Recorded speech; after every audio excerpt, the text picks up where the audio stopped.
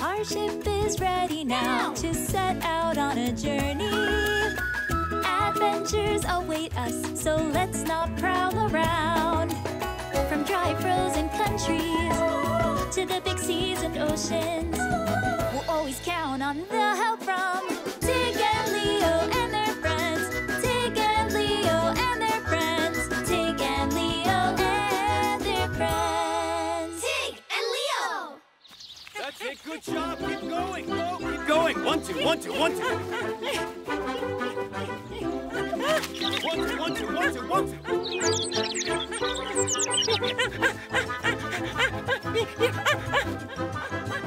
Hoot, hoot. What kind of a bird are you? Spike, what can I do? This thing still won't take flight. We're gonna figure it out. Oi, these wings don't work. We need new ones. New ones? Ha! What kind of bird? What kind of bird? I think we found ourselves some new wings.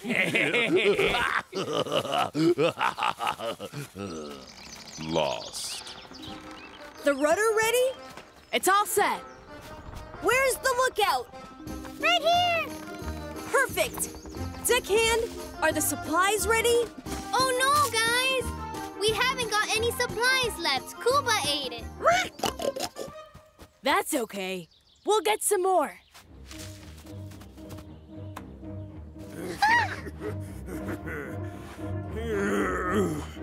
I could really go for a delicious little rabbit. Or maybe a little mouse.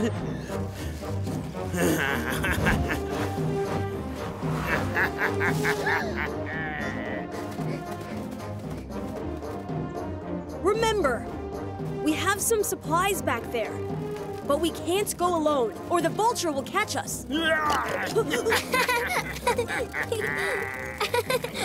Tig, Lily doesn't know anything about our forest. You know, she could get into real trouble. Hey, nothing's gonna happen to her. We'll all be together. When it comes to the taiga, I'm an expert. I know every blade of grass. I know every bush.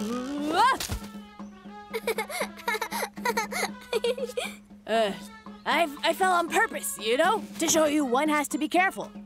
Also, watch out for the pine tree roots. They might trip you up. Ugh. You know, around here, I'm basically a king. The others call me Tiger, King of the Taiga. But be careful under the cedar trees. Hey. I haven't been to this part before. Tig, I'm not used to it. You're so funny. I usually take a different route. I could go for a tadpole or maybe a little mouse. Huh? Now that looks like lunch. Hey, don't you worry. You don't have to be afraid when you're with me, okay? Lily? Hey, don't eat that. Let's go. Yeah. Lily? Lily! Oh! No chance! You're my lunch! Ow! Yeah! Oh!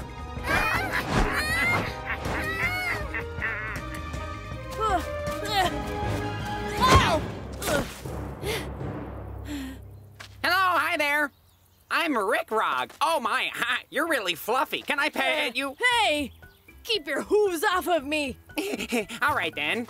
You want some grass? Why aren't you eating? It's juicy. All right then, not hungry. What are you doing here anyway? Do you need some help? I've never seen cats around here before. I'm not a cat. I mean, does Vulture live up here? He's over there. Over where? You sure that you don't want any grass? Try it.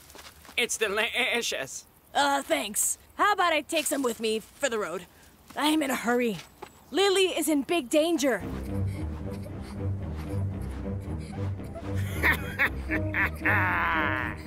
It's time for a delicious feast. It's my lucky day. I'm not lunch. I'm Lily. Hey, you mean you're still complaining? Ah, well then I guess that today's lunch menu includes something quite exotic. I'm going to call my friend. Sit here and be quiet. I said be quiet!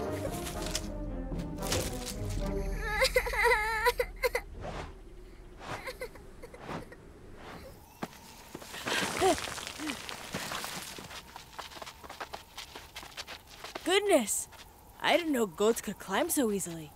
Only mountain goats. There's a whole legend about it. I'll tell you the tale, my striped, fluffy friend. It goes like this. It was a long time ago. We mountain goats used to live in the forest. We had a fearless leader with great big horns, almost like mine. One day, we gathered in the meadow to celebrate the birthday of our fearless leader. We were busy celebrating when all of a sudden a forest fire began. The leader's advisor warned him about the fire, but he didn't want to end the celebration. He had hoped that the fire would burn on the other side, but no one tells a fire where a fire should burn. The flames surrounded the goats on all sides, but what could the goats do? There was only one way out, up the mountain in the middle of the forest. However, the goats couldn't climb it. The leader turned toward the mountain. He started to complain about the dry trees.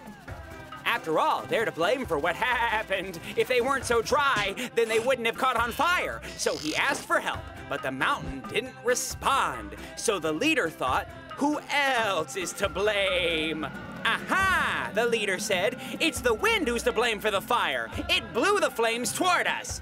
But the mountain didn't respond. The fire was getting closer and closer. They could feel it getting hotter. Then the leader finally said, I know, okay. I'm the one to blame for everything, you know? I really wanted to hear the goats celebrating me, and so I didn't tell them about the fire. Help me to help my herd, please, he said. And if you want, I'll even stay right here. And then the mountain helped the goats climb up. It gave us the ability to climb any mountain, and we were all led to safety. We haven't left the mountain ever since. Hey, you want some grass?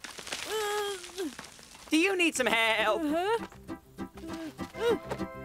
Hold on tight, kitty cat. I'm not a cat! Whoa!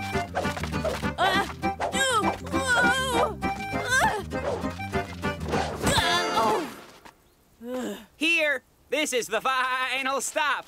You're on your own now. Huh?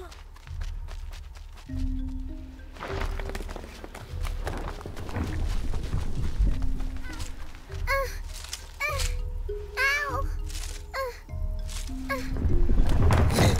Lily! Tig! Lily, I'm here.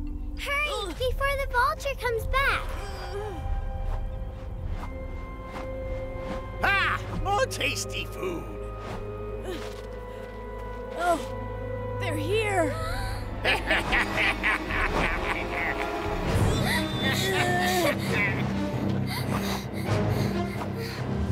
Grab them.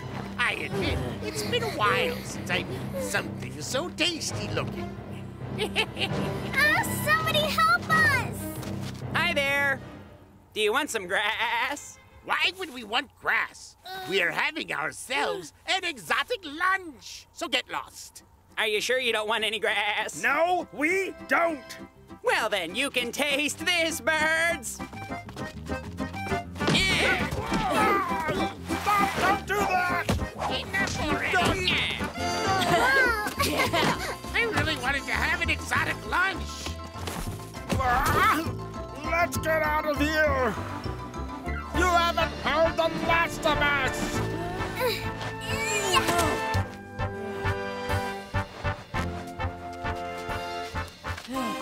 Thank you, Rick Rog. No worries, my striped fluffy friend. Tig, I'm sorry that we... Lily, I wasn't watching. I let you down. I'm sorry, too. Will you forgive me? Anybody want some grass? Try it. It's delicious. Where were you guys? And why didn't you get any supplies? It was all my fault. Well, to be honest, anyone want some grass? What are we, goats? Chewing on grass? Don't worry, we got a lot of supplies. Let's go. To the ship! So tell me, are there really a lot of mice, Spike? A lot of mice? There's gonna be mountains of mice! Yeah, for real. Mountains. Hoot. Are there lots of fish? It'll be overflowing with fish! Hoot. Here we go! The spots and stripes won't get away with it this time! The monkeys are finally gonna be ours! This will be ours.